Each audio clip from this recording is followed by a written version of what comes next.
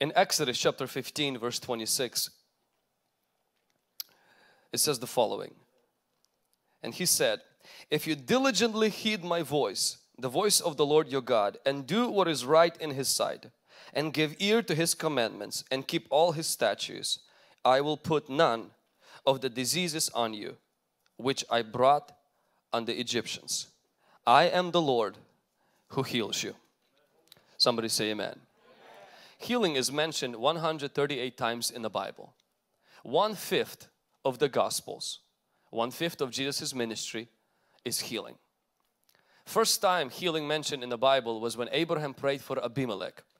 It was interesting because Abraham actually had a problem in his own household and God expected him to pray for someone else. In here we find something very interesting. After Israel came out of Egypt and they started to complain, and God warned them.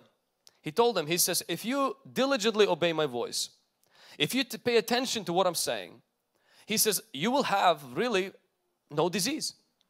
And then He says, in case you get a disease, just heads up, I'm Jehovah Rapha. I'll heal you. So I want you to see two things. The principles of the kingdom bring divine health. The power of the kingdom bring divine healing. Many of us will not need healing if we will obey the principles of the kingdom. Now a lot of the commandments of God, if you read the Old Testament, you'll find out these commandments didn't just have to do with morality of people, it had to do with diet. God was very specific. Make sure that they don't eat pork. Make sure they don't eat certain foods with blood. There's a lot of actually diet laws in the Old Testament. Now if the Old Testament would have been written today, the diet laws would be different. The diet laws would be like this: don't drink soda. God will say, you know, thou shalt not eat more than 3 Krispy Kreme donuts a month. The diet laws will be like this: thou shalt take 10 steps every single day. The dietary laws would be like this: thou shalt drink half a gallon of water every single day. The dietary laws would be like this: thou shalt burn more calories than thou consumeth. Because the generation of that, they didn't have processed foods and they were always active. There was no cars, and therefore most of the diet laws did not involve exercising. It didn't involve not eating processed foods, but it involved that generation and the struggles they had with the foods that they had. And so God says, if you obey the laws that I give you, some of them are common sense. God says you won't have the diseases that Egyptians had. But in case you still get sick, which probably will happen because you live in a broken world that is curses and demons, He says, I am going to introduce to you as a God who heals. I want you to see, God first doesn't introduce healing. He first introduces health. God first introduces health. A lot of us will not need healing if we obey common sense laws of health, because principles of the kingdom bring health. Now we live in a broken world. You can be on a diet, you can take the vitamins, and you can watch your weight, and you can watch your calories and burn as much as you consume, and you can do all of that and still get sick because there's generational curses, because there's demons and bacteria and everything. And that's where God says, I am your healer. It's almost as God is saying, if you ignore my commandments, why do you even need to get healed? You don't care about health. It's very important. We live in a world today, it's crazy how overweight our generation is. I know it's sensitive, and I know some of you will get offended. It's fine. It's better to be offended than dead. And it's completely fine. And I started to feel that about myself, because after a particular time, your metabolism, you know, it slows down. You less active, but you consume more food. It's kind of like putting gas in your car and you're barely driving it. And every day you're pouring more gas and gas. Guess what's going to happen? You're going to flood the garage, not with the river of the glory of God, with the gasoline. And that's exactly what happens with our generation. It's very important that we as Christians, that we take care of our health. There is common sense things like eating right, like constantly being active, or watching particular foods. Why? Because these things, God says, they're His principles and they bring divine health. And then we still are able to get sick. You can do all the right things and still get sick. And that's where we go to the power of the kingdom, the healing of God. Can somebody say amen? Come on, let's put our hands together for Jesus Christ. The basis of our healing is based on 3 things. The first one is the name of God. The name of God, we just read, His name is a healer. The name and the nature of God. He is a healer. God doesn't just call Himself by Jehovah Rapha, like we call people with names. We give them names, when parents are expecting kids and they're all, which name is the cutest? Which name is the coolest? Which name? God doesn't do that. God only chooses a name that reflects a nature. That's why God had to change certain people's names, because God changed their nature and therefore their names had to be changed. So God reveals Himself as Jehovah Rapha, God that heals you. That means that is His nature. That's who He is. It's interesting, God didn't reveal to us as a God of tumor, a God of arthritis. He didn't say, I am the God of cancer. He says, I am the God who heals. Means God is not the one that gives sickness, He's the one that takes it away. Number two, the basis of our healing, and that is God's desire or God's compassion. In the verse Luke chapter 5, we read where a leper came to Jesus and says, Jesus, if you are willing, please make me clean. And Jesus, the Bible says, touches him and says the following, I am willing, be clean. If you ever wondered if it's God's will to heal people, that answers it for everyone. God is willing. Not only He has a nature, He has the ability, but God also has a motive. He has a desire to heal people. He doesn't have a desire to punish people with the disease and sickness. And for those of you who maybe grew up believing in the more traditional perspective that God doesn't want to heal everyone, God doesn't want to heal people, He just wants to give sickness to some people to teach a lesson. How many of you in your sound mind give your kid an arthritis to teach him a lesson and to do better in school? Nobody. Now it's true, God redeems in sickness. He teaches us things we can learn. Just like we can hear God through a donkey, but that's not God's way of speaking to man. God's way of speaking to man is through His Word and through His Spirit. But sometimes even He uses a donkey. So just because God uses a sickness to teach us something, it doesn't make it Him an author of that. It is His desire to heal people. We see in Matthew chapter 14 verse 14, it says Jesus saw multitudes and He was moved with compassion to heal them. There's a version of Christianity that says miracles ended with the death of Jesus Christ or with the death of apostles. And they have a very appealing evidence for that, because Jesus was healing people to convince them He was God. And now He convinced everybody He is God, He stops healing them.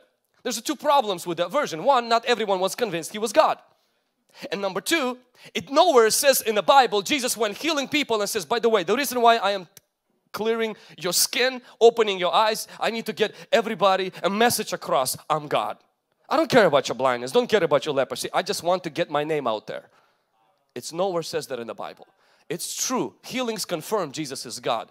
Like when Dan is playing piano, it confirms he has fingers. But Dan is not playing piano to prove to you he has fingers. He plays piano because he loves music. Amen. God heals people because He loves people. That's all. That's His motive. He had no hidden agenda. Some people He healed never served Him. He didn't take the healing back. God is madly in love with humanity. The third reason why healings, the basis for our healing, is the cross. Jesus Christ took the diseases and sicknesses on the cross. In Matthew chapter 8 verse 16 and 17, it says on the Sabbath, after Jesus healed Peter's mother-in-law from a fever, in the evening, because the Sabbath ended, people started to come from everywhere to get healed. And the scripture says, and He healed them all. And Matthew gives an explanation why. To fulfill a prophecy that He bore their diseases. In other words, Jesus had to heal people because He purchased it on the cross. Now in Matthew chapter 8, Jesus has not died yet. Jesus was already cashing out the check from the cross that has not been fully paid for yet. Can you imagine, we are on the other side of the cross where the price has already been paid, where Jesus has already taken our sickness upon Himself. We have a reason to believe for healing. That is God's nature, God's desire, and God's cross, where He purchased on the cross our healing. Can somebody say amen? How many of you are grateful to God for the healing power of Jesus Christ? Now I want to go a little bit further to talk about how Jesus being our healer, how that translates into the local church. And I want to share with you practically the culture of healing in the local church.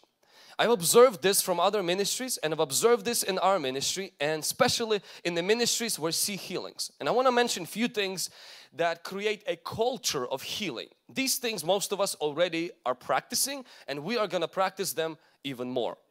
In the places where people get healed on a regular basis, there's these things, they exist in those churches and in those congregations. Maybe some of you come from congregations where healings don't exist. You will actually find the reasons why. The first one is people believe that God wants to heal everyone. This is very controversial because many people do not believe that God wants to heal everyone. And this is the problem. If a local church, if we will start preaching God doesn't want to heal everyone, it's the same thing as putting a needle into somebody's balloon. It deflates their confidence.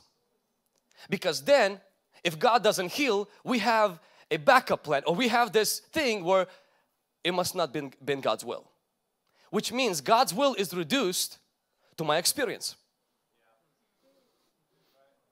I'm so anointed and so powerful that if I pray for you and you don't get healed, it must not be God's will. That's crazy, to reduce God's big will to the level of my experience.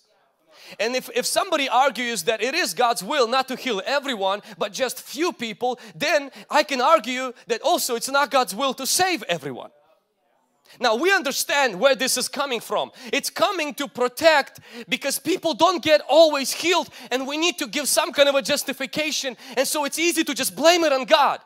Just because God wants to save everyone, it doesn't mean that everyone gets saved. Just because God wants to heal everyone, that doesn't mean that everyone will get healed. There are sometimes things that exist that we don't understand, but we cannot blame it on God, because in Psalm 103 verse 1 and 3, I'm going to read this. It says the following: "Bless the Lord, O my soul, and all that is within me, bless His holy name. Bless the Lord, O my soul, and forget not all His benefits, who forgives all your iniquities, who heals all your diseases." People sometimes come up to me and say, where did you get that God wants to heal everyone? Psalm 103. Forgives all. People say He didn't mean all. That is a dangerous statement to say, because before that He says He forgives all of my iniquities. If you don't believe that He heals all of the diseases, then you also have a grounds to believe He doesn't forgive all the sins. It's in the same body Jesus took the sickness that He took the sin. You may say, but that Bible doesn't say by His stripes we were healed, that everyone is healed. Yet in the same verse it says He was bruised for our iniquities. It didn't say all iniquities, it just says iniquities, and we know it means all. But when it comes to sickness, somehow it's just the ones that we get healed from. But the ones that don't get healed, just to leave God not feeling guilty, we just say it must not be His will. Don't need to defend God. God will take care of by Himself. Can somebody say amen? I want you to read Matthew chapter 9 verse 39.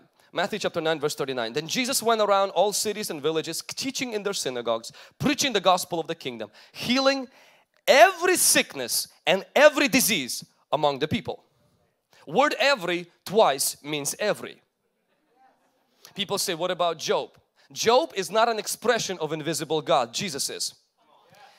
We learn about healing not from Apostle Paul's thorn. We learn about healing from Jesus Christ. Jesus reveals God, not Apostle Paul. Jesus reveals God, not Job.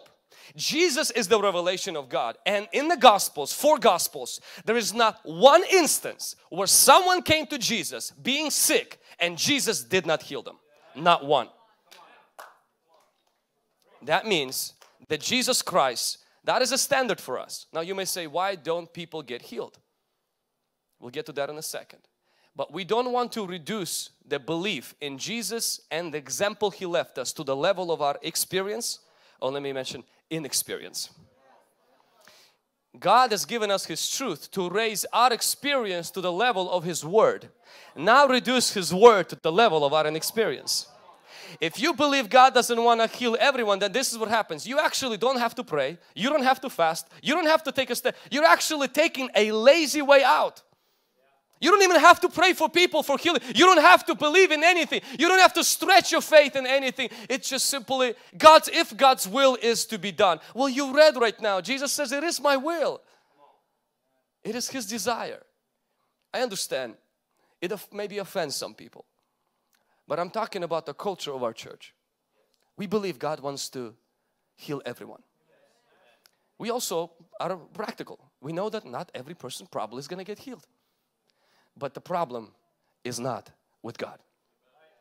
What happens if somebody doesn't get healed? Number two, when people don't get healed, we do what Jesus told disciples to do. In Mark chapter 9. Disciples were praying for one boy.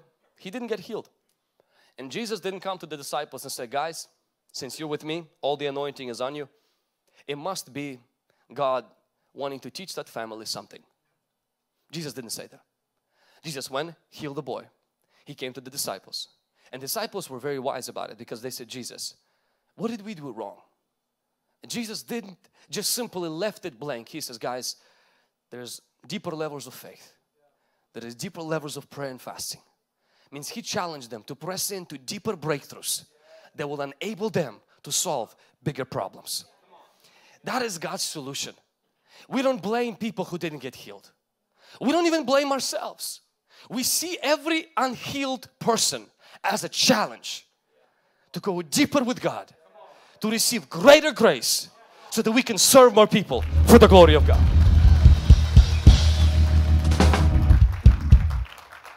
If you spend all your time figuring out why it didn't happen or try to justify that it's not God's will, you won't take time to pray and fast to go deeper in God. Because excuses don't produce progress. Excuses produce more excuses and more failures. As a church, when our great uncle, who's one of the founders in the church, we stood in faith, and I don't know anybody in this world who had that much faith in that man.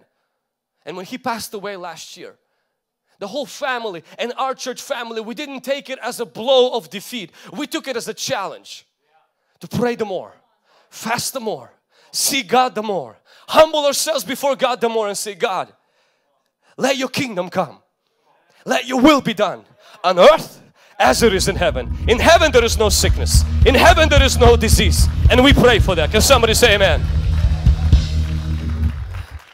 The culture of healing, number 3, is that we learn from those who see miracles.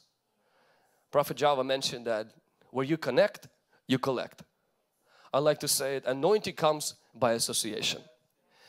When you learn from those who see healings, it rubs off on you.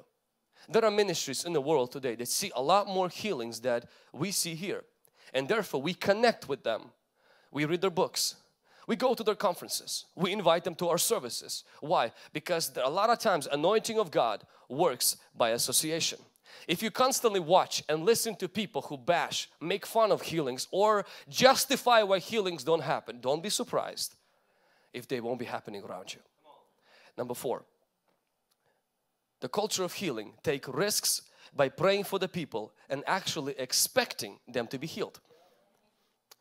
We need to set a culture where we expect people to be healed. For me, this shifted about 4 years ago when I started to pray for the sick, especially outside of our church on the trips, and expect testimonies. At first I didn't expect testimonies because I knew there was none.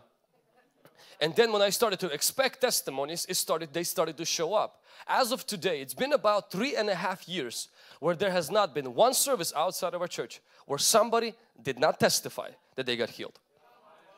You expect it. You take risk. You take risk praying, and you take a risk of asking the person afterwards, because typically this is what we like to do. We pray and then we just kind of put a little ribbon on it. Say, Father, and let your will be done as you want and desire. We want to exit nicely and not ask them how they feel now, just in case they didn't get healed. That doesn't destroy your self-esteem. Take risks. When you pray for somebody, expect and afterwards ask how they're feeling. It's Jesus who healed them, not you. If they didn't get healed, at least they get loved on. You don't walk around with a crushed ego. It wasn't you that was healing them. It was Jesus that was healing them. The next step, number 5, is we have to understand in the culture of healing there is difference between healing and miracles. Healing is progressive. Miracles are instant. Jesus says those who believe will lay hands on the sick and they shall recover.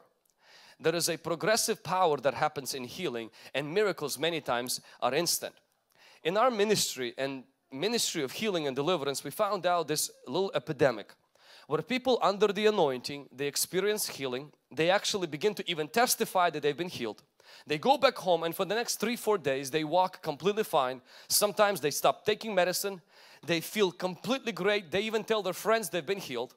And toward a week later, they start getting doubts that they've been healed. And those doubts lead to fear. And fear leads to the fact that they start feeling symptoms appearing again. And very soon they find themselves in the same situation, needing a healing again.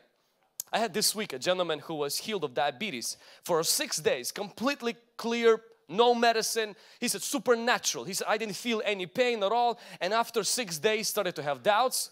Doubts led to fear. Fear led to the fact start feeling the symptoms. Quickly went to the medicine, and that's not the problem. There's nothing wrong with going back to the medicine. The problem is when you shift your confession from I was healed to I am sick. And they feel like God didn't really heal him. He came up to me and he says, can you pray for me? Because this preacher prayed for me, I got healed. You need to pray for me so God heals me again. I'm like, could it be that actually you're still healed? You just changed your confession. He said, but if I change my confession to I am healed, does that mean I have to stop taking medicine? I said, that's up to you. If you don't feel that you can stop taking medicine, continue to take medicine for a little bit until you win yourself out of it. But when God healed you that time, God healed you indeed. And when the devil came back with doubt, you should have stood your ground. And even if you would take the medicine, don't change your confession. The Bible says, let the weak say I am strong. Let the poor say I am rich. I had an incident 2 years ago where I started to develop an itch in my hand, and I started to try Google remedies, which is not a good idea to do. And I asked other people what they would suggest, and they suggested things that caused my head to develop my elbow and my shoulder to develop an infection. My hand blew up. It just started to just grow, and it became twice my size. And next day I started to think that maybe some kind of a cancer is developed in that. And so I went to the doctor, and the doctor gave me some things. He says it will cause the swelling to go down, but he says you need to go to a specialist because you have a problem. And so during one of the prayers I felt that God touched me. I felt it. My hand thing didn't shrink, nothing left. I just felt that I was touched. So what I did is I told my wife I was healed. She said, let me see your hand. She looked at it. She says, I'm not sure. I said, I am. I stood on that word, and that thing shrank within about 2 weeks. Itching stopped, everything was gone. And I told my wife, I'm like, I told you I was healed. A year later in Ukraine, exactly the same thing happened. I started to notice the same rashes, I started to notice the same spots, and this is where the doubt comes in, says, you need the healing again. And I said, listen devil, wrong address, you are illegal here. I reject this in Jesus' name. 2 weeks. 2 weeks, the symptoms were still there, but it didn't, and I'm not saying not to take medicine. You have to take medicine if you have to take medicine. But having medicine and your positive confession shouldn't be the same thing. And that thing never came back. And if it does come back, I know what my position is. If Pharaoh comes back after you've been delivered from Egypt, it doesn't mean that you're back in Egypt. It just means he's coming for his last blow where he will drown in the Red Sea. If symptoms come back, stand your ground. Can somebody say amen? The ways healing comes, and we're going to pray. The ways of healing. The first way of healing is the Word of God. The Bible says He sent His Word and healed them. God's Word is medicine to our body. And medicine never works in a bottle, it only works in your body. Medicine takes time to work, and medicine is not racist. Medicine doesn't care if you're young, old, black, white. Medicine doesn't even care if you're Christian or atheist. Medicine only works if you take it. God's Word is like medicine. And many times God heals people through His Word. You take God's Word like a seed, it goes into the soil of your body, and you hold it, you hold on to it, you hold on to the promises of God, and then this Word, it produces the harvest. Can somebody say amen? That is the first way of healing. The second way of healing is testimonies. Revelations 19:10, it says that the testimony of Jesus is a spirit of prophecy. Meaning every testimony that glorifies Jesus, within it contains a prophecy for someone else who hears it. No wonder when God created the fruits, He put the seed inside of every fruit. Why? So when you finish eating it and after you have been nourished, you have enough seeds there to throw into your soil to have another fruit just like that one you ate. Every healing within it contains a prophecy someone else can be healed of this as they hear that. Many times if you are ill, do not talk to your friends who have literally a encyclopedia of stories of how many people died from that disease. We know an uncle in Seattle. There is one in Nevada. They all died. 3 weeks, died. Dead like Lazarus. And then you're sleeping and you get nightmares. And you're not going to die from your disease. You're going to die from their stories.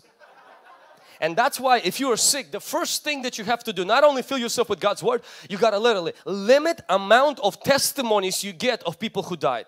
And surround yourself, CBN testimonies, Benny Hinn's testimonies, Hunger Generation testimonies, TB Josh, whoever you find where there is healing, fill yourself with healing testimonies.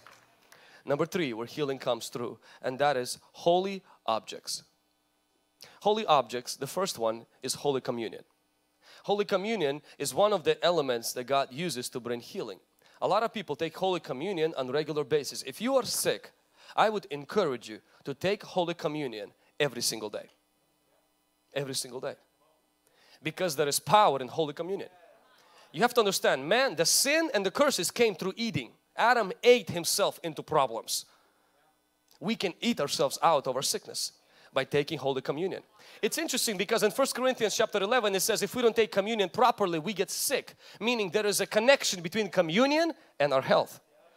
Today we're going to take communion. There is power when you take Holy Communion. These elements, now there is no healing in that wafer and a little bit of juice, but what it represents His healing power.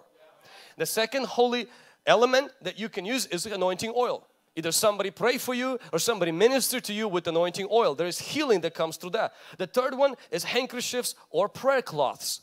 On your way out in the lobby, we have a little box with prayer cloths. You can take them, you can hold it as your point of contact. They were prayed for by Apostle Janshi and our team, and you can take it home, and many times God will use that to bring healing into your life. Apostle Paul's belts were used to cast out demons. And the fourth holy element that's been used in the Bible twice to bring healing, that is water. Naaman was healed in the water, and people were constantly being healed in the pool of Bethesda. And so we constantly have prayers with anointing water. Why? Because it's biblical. Because God can use any medium, and these four He used in the scriptures, and we shouldn't be afraid to use them as well to see healing power flow of Jesus Christ. Amen. Number 4, way the healing comes, prayer of faith. Prayer of faith is when somebody prays for you in faith. If you are sick, it's very important that you constantly keep positive attitude in the midst of your negative situation. Prayer, not just any prayer. Prayer of pray for me, I'm doing bad. Pray for me, brothers and sisters, why it's just so bad. Not any prayer. Your prayer has to have faith, not desperation. Not panic. Not I'm gonna die. I know you draw sympathy, but not God's mercy. God is not moved with tears, He's moved with faith. We were in Florida, and we were the family took us on the ocean, and in this ocean we were there on this boat, and a little plastic piece fell off the boat. This boat is as expensive as my house, very expensive, nice boat. And the little plastic flew out because the captain of the ship was driving very fast. And we turned around. It was so easy to find piece of plastic in an ocean that was, this was a bay, so it was about 80 feet deep. The reason why it was so easy to find a plastic, because plastic has a tendency not to drain the ocean of water or throw a fit against an ocean. It can't stop the ocean. It just floats on the top of it. It's easy to find a plastic that refuses to go down because the water is deep. See, God always touches people who in the midst of deep problems, they tend to float on the top in their faith. Stay positive in your negative circumstances, and prayer of faith will touch your situation. Can somebody say amen? The next way the healing happens, 5, is anointing atmosphere. The Bible says the power of God was present to heal. Means there was an atmosphere of healing. Sometimes it happens during worship. Sometimes it happens during prayer. When an atmosphere is charged, you feel that. in that moment you should connect right away and receive healing. Another way the healing happens is through the word of knowledge or other gifts of the Holy Spirit. It's when the word of knowledge is given and people quickly connect with that and they feel something touch them at that moment, and that is the healing power of Christ that touches their life. And last one is through deliverance. It's when you get healed after you get delivered. The scriptures that I've read here is there was a woman who was bent for many years, and Jesus, instead of saying be healed, He says be loosed, and she was freed. There was another instance of a deaf and dumb spirit. When the spirit was cast out, the Bible says the person started to hear, speak, and the sickness was gone. I remember seeing that with Nabil, a young man who came to our conference with Wiseman Harry at the track center. Nabil had leukemia for 2.5 years. His insurance would spend $7,100 every month on his treatment. Nabil came for deliverance, not actually even for healing. He came too late, so he wasn't in a prayer line. When the prayer was offered for the whole audience, Nabil started to feel uneasy in his stomach. He wanted to throw up. So they brought him to the front and he started to throw up. As he threw up, he felt light and he felt that he was delivered.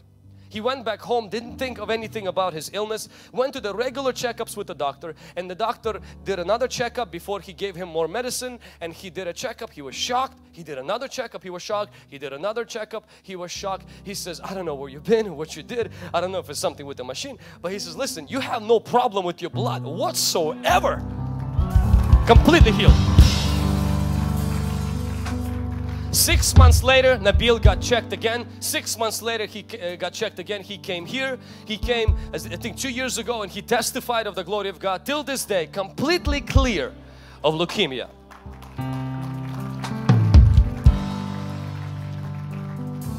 A lot of times, behind a sickness is a demon.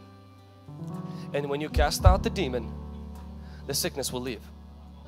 The demon is the root cause.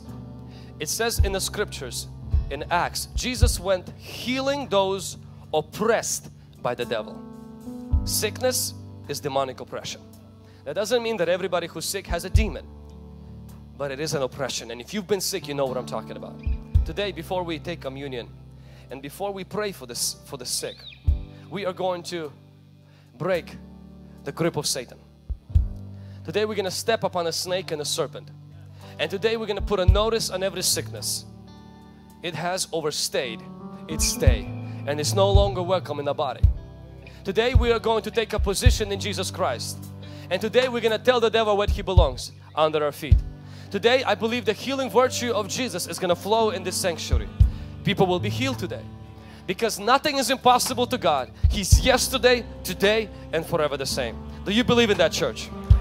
Do you believe in that, people of God? Come on, somebody.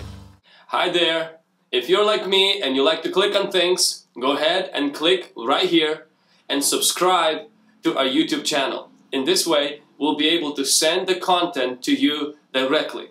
And each week you'll stay updated with the things that we post. Thank you so much for watching and have a wonderful day.